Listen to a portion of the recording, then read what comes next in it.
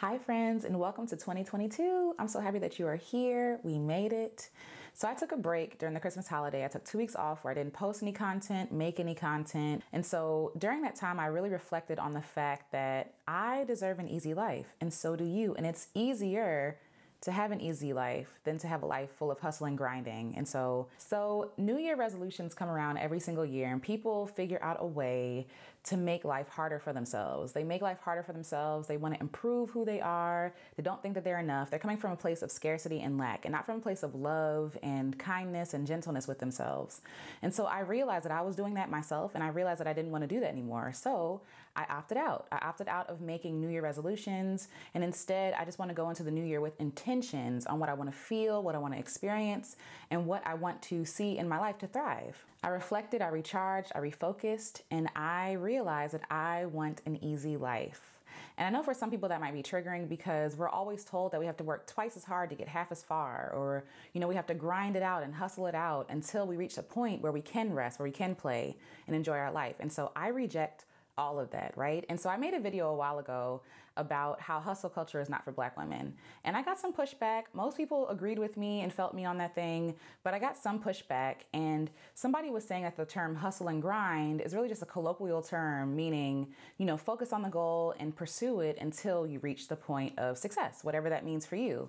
And so I can kind of understand that because language changes depending on what culture you're in, who you're talking to, but we really have to look at the real definition of the word, right? So I have the real definition of hustle. Ready? Here we go. Hustle: force someone to move hurriedly or unceremoniously in a specific direction. Pay attention to these definitions. Obtained by forceful action or persuasion. Busy movement and activity. A fraud or a swindle, like when you hustle somebody out of some money, like, car dealers on the street. And I also think about hustling in sports. When you play sports, you're like, oh, hustle it out, right? You're sprinting towards, the basket or to the ball or wherever you're chasing. And so, short term, it makes sense to hustle towards the ball, but long term, it is not a strategy.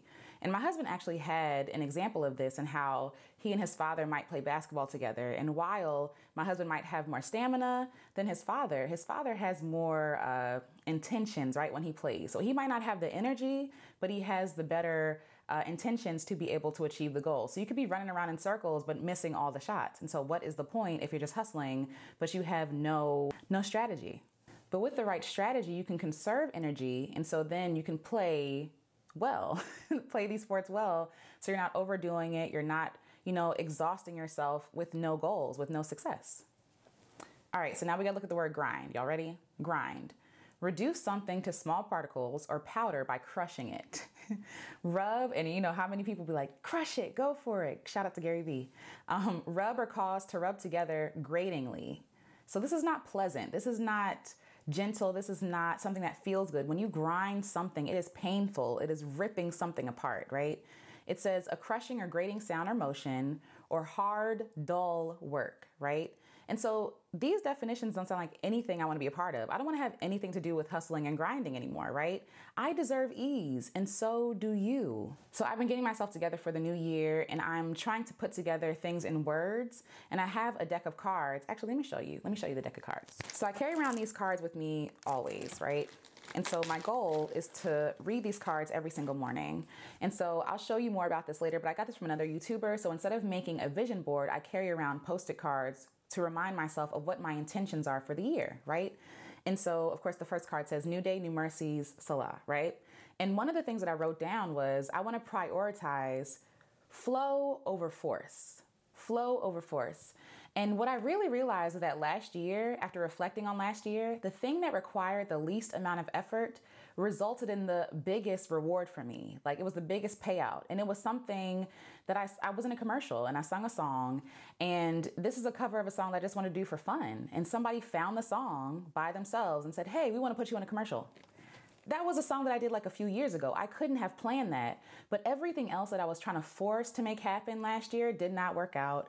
I was really frustrated. I was so confused because I was putting in all this work, and they say that if you put in work and effort, then things come to pass. And what I realized, and what I've always known, is that hard work does not always pay off. Like I said before, we could look at our ancestors, right? They worked hard and they have little to nothing to show for it. And it's really because the systems are set up for them to lose. So hard work does not always yield great results. And if that's the case, I need to work smarter, not harder. So some things that I'm prioritizing this year: flow over force, connection over competition. So I want to build community, not compete with other people. In this hustle and grind culture, it tells you that there can only be one winner. There can only be one person who thrives. And I rebuke that. I push that away. I don't believe that. I believe that we can all thrive if we really focus on community and building one another up. And I'm also prioritizing resting over hustling. So Stephanie Perry did a video a little while ago about ease and how Black women need to accept more ease in their life. And I totally agree. And one thing that I learned over the pandemic is that grocery stores stress me out. I always knew this, right? I always knew that I hated grocery shopping, but I felt like I had to do it. And so I would go grocery shopping. All my energy would be zapped from me. I didn't want to do it anymore.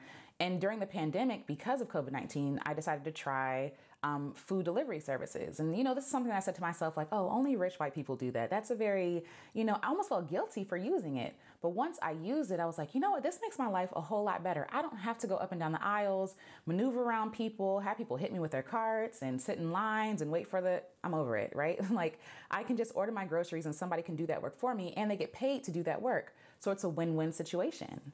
And so I realized that I am making things harder for myself than it has to be. I have always done this, right? Because it's something that I've been taught that I had to do. If it's not hard, it doesn't count, right? If it's not difficult, then you're not worthy of being praised. Look at all the lists about, people overcoming obstacles. These are the people who Black folks usually are highlighted. People who overcame adversity, people who came out the hood and became rich, people who overcame, escaped slavery, things like this. Like, we're used to being celebrated for overcoming, right? For overcoming, but not really thriving. We're not really celebrated for thriving. And I really feel like I want to move past that, right? We've been here 400 plus years, and all we've been celebrated for is thriving. And really, it's like, we've been celebrated for is surviving, I should say, not thriving. And so my question is, is that something to be celebrated, or is that a trauma response? People say, you're so resilient, you're so strong. I don't want to be those things anymore. I talked about that a little bit in a live that I did about setting goals about 2022. You can watch that here. But I want to live a life of joy. I want joy above everything else. And I don't want to be celebrated for just making it. I want to thrive, and I want to create a community of Black women who are thriving, not just surviving. And so if I want to do that, I have to start with myself, and I have to look at everything that I'm doing to make things harder for myself and make it easier. What was even crazier is that during my break, it was really hard for me to be present. Even though I was with my family and friends and just hanging out and at the beach, there was still a little buzz, a little nagging feeling in the back of my head saying, you need to be working, you need to be doing. While you're not doing, somebody else is doing, right? That competitive mindset or scarcity mindset, right? It's this idea that, oh, if you don't post, people are going to forget about you. What about the new subscribers you have? Blah, blah, blah, blah, blah. All those things were nagging at me while I was resting, and I realized I need to be more intentional about resting, not just on vacation, but in my everyday life. So not overdoing it, taking my time, living slow. These are things that I really want to enjoy in 2022. And I realized even during this week recording this video, I'm still not posting anything, and I'm taking my time, even with my videos, right?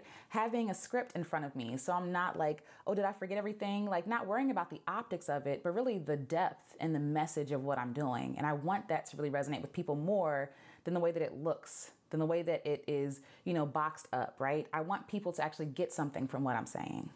Even during the holiday season, it's really busy. It's really overwhelming. We're spending money we don't have. We're spending time, and we're exhausted by January, and then we have to go right back to work, right? So it's really not a rest. It's really about grinding and hustling even for family and friends, or to prove your love for somebody, or to earn love. And I opted out this year. I literally on Christmas Day sat on the beach with my mother and husband, watching the waves, wading in the water, doing not much of anything. And it was great. It was fantastic. I got to see my grandmother in Florida, and though I wanted to spend more time with her, it was really refreshing not to have to perform during Christmas, not to have to overdo during Christmas. Not that my grandmother makes me overdo, but sometimes when you're around family, it can be very overwhelming because you're trying to pack a year's worth of experiences and conversation, you're catching up. But just sitting in silence and just watching the waves was something that was really something that I needed. We were on vacation for about 2 weeks. And so at the beginning, like I said, I was worried about not doing. By the end of vacation, I was present. I was happy to not be doing anything. And it really made me realize why I make things harder for myself. It's because I feel like, again, I've been taught that if it's not hard, it doesn't count. I've been taught to earn love, earn respect, earn rest, and all those things I have to throw away if I want to thrive in the new year. I decided to give myself that grind and hustle culture could never give me: joy, peace, rest, right? Being present. Because in hustling and grinding, if you're hustling and moving constantly, you're taking no time to really enjoy the life that you've been given. You're really fumbling your life. You're being careless with your life, reckless with your life. When you're hustling, you're not being careful with the steps that you take, with the words that you speak. You're trying to get the job done. And in getting the job done, there are people who are hurting, people who are missing out on you, people who are losing you on the way to that goal, to that vision of success that you have for yourself. Some really hard truths that I had to face was that, I feel like I have to have everything together all the time. And it is not something to be praised. Being resilient is not something to be praised. Being overwhelmed and stressed out all the time is something that Black women are often praised for, but it's really, again, a trauma response, because who else is going to do it, right? So the reason why I was doing so much is because I felt like everything was weighing on me. Everything came down to me making the right decisions, to, taking the right directions, making the best of, scraps. And I realized that I was being my own worst enemy. I was not being my friend. Another thing that I realized is that I feel like I have to give everything of myself to be valuable in order to sell something, or as an entrepreneur, or to sell music as an artist, for people to sign up for my Patreon. I asked people to sign on my Patreon, and people said they just want to support me. And I could not fathom that, because I felt like I had to give them, 3 new songs every week and go live every month and do all these things that would exhaust me, right? But people just said that they just wanted to support me. And I never knew a world like that could exist, where people just want to support you just because they're being altruistic, because they're just being kind and supportive, and they really believe in what you're doing. And so instead of pushing that away and be like, no, but for your money, I have to give you, 3 extra things, I'm going to learn to accept those things. I'm going to learn to accept the support and accept the idea and the fact that somebody could just want to support you just because they like you, just because they believe in what you're doing. Even when I was taking photography clients, I felt like if I'm charging $500 for a photo shoot, I need to give them 1,000 photos that they're not even going to use. And what I realized that when people value you, they value what you do, and they're willing to pay you what they have. And even if they can't afford it, they're not going to knock you down. They're going to push you to somebody else who can afford it.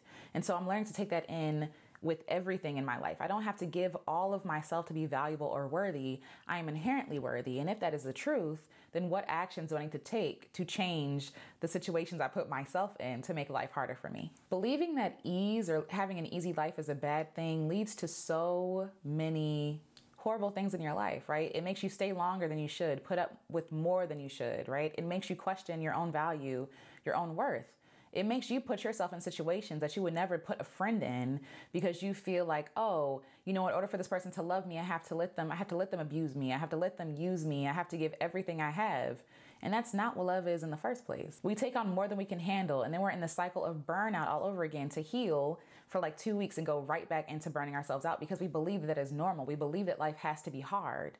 And I don't think life has to be that hard. Life has hard parts, right? Like life has things that happen to us unwillingly, things that we could never fathom. We might get sick, or we might lose a loved one. Things happen in our daily lives. We might pop a tire, right? Things are just frustrating.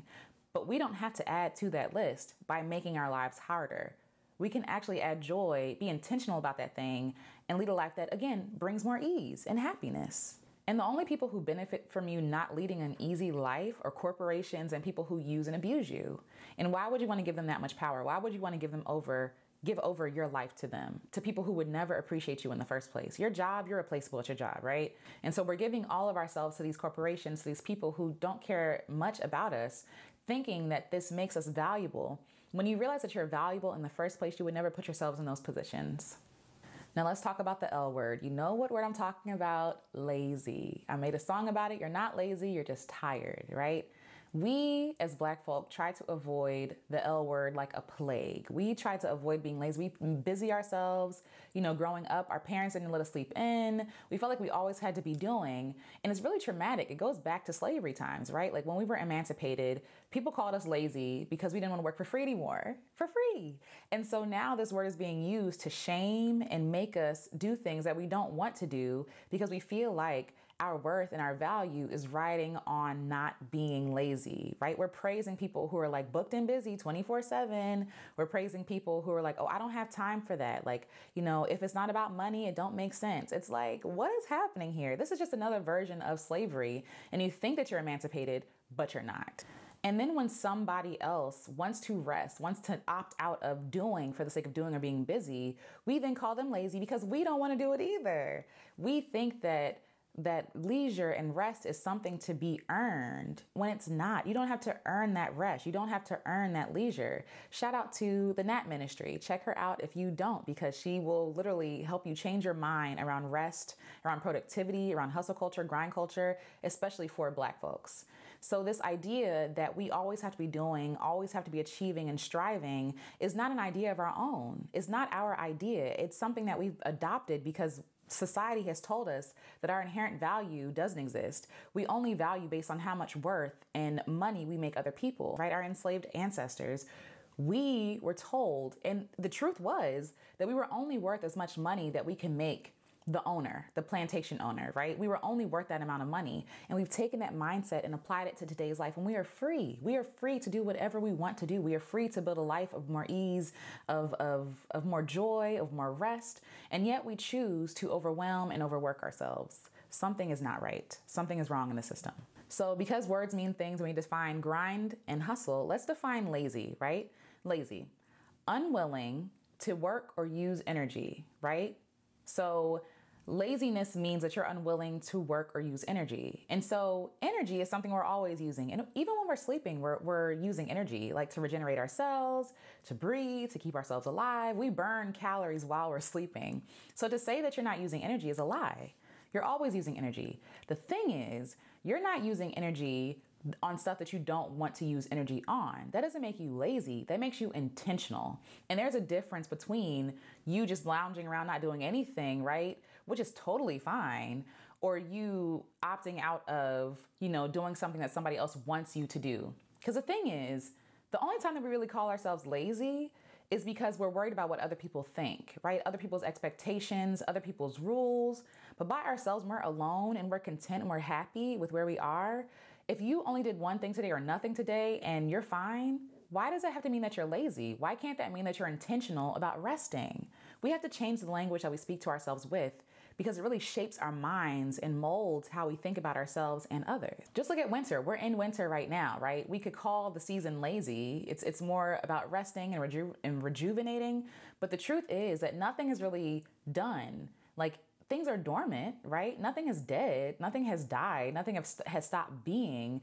Things are dormant because it's conserving energy. And so even nature is being intentional about how to use their energy in the season. And just like in seasons in nature, there are seasons in life. And we cannot be on 24/7. We are not evergreen. I don't believe that people are evergreen, like evergreen trees that are always on, right? People work in seasons. Even during the day, there are certain seasons. All my energy is at the beginning of the day. Towards the afternoon, I start being like, okay, I'm done. I don't have nothing else to give. And it's not because I'm lazy. I'm not going to work till 2 a.m. I'm not doing it. It's not because I'm lazy. It's because I'm intentional. And I hold my health and well-being in higher regard than just work for the sake of being busy. Like, it's not the flex you think it is to be like, I'm busy all the time. It's not good. That's not healthy. And so again, with laziness, you're not lazy. You're probably depressed. You're probably exhausted. You might be overwhelmed, but you're not lazy. You're being intentional about where you want to conserve energy and use energy. And that is okay. And the truth is, it actually takes more work to identify where this exhaustion is coming from and remedy that than just label it with the word lazy. Calling people lazy is a lazy argument. That is lazy. Calling folks lazy and not really addressing the truth, right? Again, procrastination. I was watching this video by Mel Robbins, and she was saying, and it really just changed my mind around procrastination. Procrastination is not necessarily bad. It's your body and your mind telling you that it's tired, that it needs a break, right? You can be so overwhelmed with a project or something that you're doing, and you're like, dang, I haven't done that today. Maybe you don't need to do that today. Maybe you just need to listen to your mind and your body and be like, you know what? I need a break, and it's okay. I'm going to send an email and be like, you know what? I'm sorry. I said I was going to have this done by this date. It's going to take me a little bit more time. And that's honestly what I did on my break. People were emailing me and requesting things of me, and I told them, and I felt so bad at first. I was like, I'm on vacation. I'm not taking any more emails until the beginning of the year. What was surprising though is that most people understood. People understood where I was coming from. They were emailing me on like December 23rd during the holiday season. It's like, I'm with my family and friends. I don't want to have to, exit out of that situation to come talk to you about business. And scarcity mentality will tell you that if you don't address it right now, then it's never going to happen. I'm removing that. Things that are for me will be for me, and it will be waiting for me at the top of the year. And most people were very understanding of that. But it's really this pressure we're putting on ourselves. Once we establish boundaries for ourselves, other people honor those boundaries. So what if instead of labeling ourselves as lazy, we chose to be kinder to ourselves, more gentle? Like we say, I'm not lazy, I'm just tired today, right? Or I'm just not feeling it today, or I'd rather do X, Y, and Z than A, B, C. We look at ourselves as someone who is worthy and enough, not someone who has to earn worth and value. We would remove the unnecessary labels that the US or the Western culture puts on us, right? We would make money in a joyful way. We would establish what enough money actually is so that we don't have to be a millionaire. We don't have to be a millionaire. Or even for some folks, we don't need six figures to live. If we know what enough is, we have a goal, we can work towards that. Anything extra is extra, right? Anything extra is extra, or anything extra is a no thank you because I have enough for that year, right? We would spend more time living, more time being present in the moment, taking and soaking up everything from today rather than worrying about the future. We'd be less stressed out. We'd be less anxious, less depressed. We would be here in the moment. And again, I feel like a lot of that comes down to determining what enough is so that we're not out here chasing the wind. There's this Chinese proverb that I found on my tea, and it says that nature does not hurry, yet everything is accomplished. And when I read that, I was like, you know what? You are absolutely correct. It's so true. Nature does not hurry with anything. It takes its time. It takes its time. It roots in the ground. It grows down first before it grows up, right? But as humans, we're so worried about what the external looks like. We're so worried about what other people are going to say, what other people are going to think, right? And we rush along doing things that we're not ready for or things we don't want to do because we feel like we have to hurry up and hustle and grind. And nature does not hurry at all. It takes its time. Yet, everything is accomplished. The trees grow, the flowers bloom, right? The rain falls, the snow falls. Yesterday we had a snow. Nature takes its time. Even with snowfall, it's not like all the snow is dumped out at one time. It falls flake by flake by flake by flake. And it's something marvelous to watch and enjoy. But it's also teaching us something. We're arrogant. We feel like we have to hurry up and hustle and grind because if we don't do it, no one else is going to do it. And that's not true.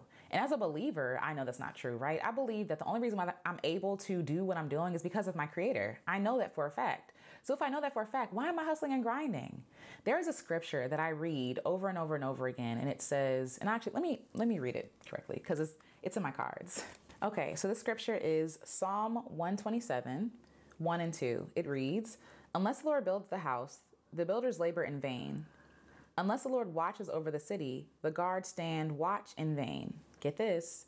In vain you rise early and stay up late, toiling for food to eat, for he grants sleep to those he loves. He grants sleep to those he loves, right? And so that's literally countercultural. It's counter everything we've been taught, like to hustle and grind for everything we have. It's telling me that anything I do in my own might won't stand anyway, right? I am only able to do this thing by the grace of God. I know that for a fact. And so I can rest in that fact and know that everything is not coming from me, though I am a vessel for things to come through me. And all I have to do is be available, just like my song getting picked up for that commercial. I could not have planned that. I didn't email anybody about that. I didn't try to force that to happen. That happened naturally because I was doing what I was supposed to do 3 years ago, which was just singing a song. It is that simple. I was singing a song. I had fun with it. I posted it. Somebody found it 3 years later and said, you know what? I want to use this girl in a commercial. And what? Like, that was the most rewarding experience of this year. And it's not something I could have planned. It's not something that was on my 2021 to-do list at all. It just happened. And I'm so grateful that that happened because it humbled me. It showed me that hustle culture and grind culture is a lie. Hustling and grinding leaves you exhausted. It leaves you with nothing. It depletes everything from you, demands everything from you, and leaves you with nothing. Leaves you with illness, with exhaustion, with emptiness, loneliness. People hustle for 10 years and don't have friends. Gary Vee, for example, talked about how, this one woman who spent a weekend having fun, he said, you spent more time enjoying your life than I spent in my entire 20s combined. What kind of life is that? Who wants that? You don't have no friends. You don't have no friends, no family, no support group, no community. Like, you've built nothing. All you have is money or clout or esteem. Because I don't even know if he has money like that, right? Like liquid money. All you have is clout and esteem. I would rather have community and love. You know what I mean? I would rather be of use today than be like 10 years ago. Oh, hey, I know I haven't talked to you in 10 years, but I have $1 million now. What? That sounds so lonely. Anyway, we are arrogant as people. We are arrogant because we think everything comes down to us doing everything, but also we believe the fact that if I grind for 10 years, in 10 years, I'll be successful. And in 10 years, I'll be alive to enjoy the success that I have planted. You don't know how many years you have in front of you. You don't know how much longer you have to live. You don't know how much longer your loved ones have to live. But we live in this very arrogant mindset that tomorrow is promised, and it is not. Tomorrow is not promised, right? And we believe that if we suffer long, then at the end we'll be retired and happy. And I know so many older people who are sick. I know so many people who did not make it to their retirement, right? Because we believe this lie that we're fed that if we hustle and grind for X amount of years, we'll be able to enjoy life at the end of life and live in luxury. There are older people in poverty and they gave all of themselves to their job and their work. And I don't want you to fall into that trap. The truth is all we have is today, this breath, this moment. Take a deep breath. That's all you have. All you have is this moment. You don't have what you think you have in the future. Lord willing, you will, right? But we don't know. And I would rather plant seeds of goodness and fertile ground of joy and presence and love and generosity instead of hoping and holding on to a hope that one day, then I'll be able to enjoy my life. Then I'll be able to be happy. Then I'll be able to give. Then I'll be able to be present. Accepting ease into my life means that I don't have to have all the answers. I don't have to know what I'm doing all the time. I can take one step at a time and that be enough. And my worth is not wrapped up into what I know and what I've accomplished and who I know and who I'm connected to. It's really about taking things one step at a time and that being enough. I forced myself to face my mortality over break by not being plugged in. I forced myself to face my fear of not mattering, of not being impactful, or my fear of not being worth anything unless I do something, right? And I was able to be present and I was able to laugh with my mother. We were able to, read books on the beach and laugh at people at the beach and play in the ocean and, listen to the birds singing and just all of these moments. I even was able to record the sounds of the ocean and take back and share with you. I was able to take pictures in the ocean because I was able to be present. And that's something that hustling culture takes away from you. Hustling culture and grind culture takes away the present. It takes away the gift of now, the gift of enoughness, of worthiness, of joy. And I don't want you to be robbed of that anymore. You have an option. You have a choice. You have a choice to choose ease or to grind yourself to a pulp to the end of your life. And I don't want you to waste your life giving something to a system that never gives back. Never gives back. And even what you get from grinding and hustling is nothing compared to connection and love and presence and joy and contentment. And I think ultimately that's what everybody wants, to be content. People don't want to be poor so they can have options. People want to have options to live the life that they want to live. You're not lazy, right? If you want an easy life. That's what we're all promised. So why are so many people struggling to get there? I made a video called The American Dream, the lie of the American dream. And I hope that you watch that next because it really goes into how we're promised life, liberty, and the pursuit of happiness. And a lot of us are not even able to reach that point. So what did I do during my break? I got my nails done, y'all, because I always wanted to get them done. I rested, I ate good, I slept good. I went to the beach because I love the beach. I decided that I want to move to the beach at some point or someplace close to a beach. That's where I feel most whole. I sat in a whirlwind of butterflies with my mom and watched her smile at all the different colorful butterflies that flew around us because that is something that she wanted to do for years, but never had the time to go. And, we were going to leave early actually, and we decided to stay longer because we RV'd down. And we stayed longer, me and my husband, just so my mother could go to the butterfly exhibit. And it was amazing. It was just so beautiful, and it really spoke to this idea of resting and ease. They just flutter along, like they don't worry about anything. People are just like walking among them, being present, seeing the beauty that God created and the beauty that we miss out on so much so in our everyday lives because we're always hustling and bustling and grinding on to the next thing. Life is precious. Your life is precious. You are precious. You are not something to be fumbled on the way to a goal. You're not something to be ignored on the way to your goal. Your friends and family are there for you. You're there for them. Don't miss out on these beautiful things, hustling and grinding. So my goal this year, experience more joy, embrace more peace, remain present, listen to myself over the nagging lies of others and culture, right? To take my time and to live slowly. So I ask you, will you come with me into easy living? And how can you make your life easier? In what ways do you make life harder for yourself? In what ways do you not feel enough? I hope that you got something from this video. This was a joy to create. And if you enjoyed this video, watch the next video about how the American dream is a lie. I said straight, just like that. And how we can actually create our own dreams so that we can live a life of abundance, of fruitfulness, and joy. And so I will talk to you all in the next video. Bye.